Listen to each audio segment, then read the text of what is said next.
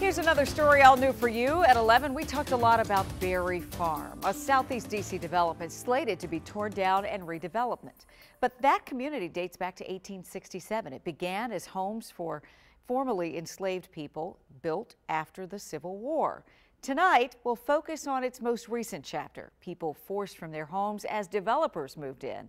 Here are their stories from a visual storyteller, journalist, and community advocate shared with our Delia Gonsalves. They're telling the story of how a people, black people who have lived here for nearly 8 decades are now being displaced because of the changing demographics of the city.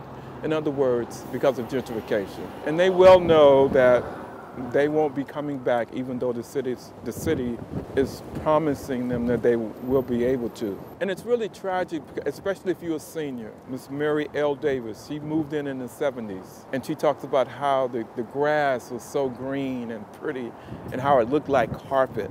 All the elders that I've spoken to, and I've talked to about half a dozen, they were on the verge of tears, primarily because of the uncertainty of moving someplace else. They know what to expect from Berry Farms, even though the city has allowed it to deteriorate. The idea of it, that someone put that Christmas stocking on the fence, and it says so much about the predicament of the people. And now the city is giving permission to developers to destroy the trees at Berry Farm.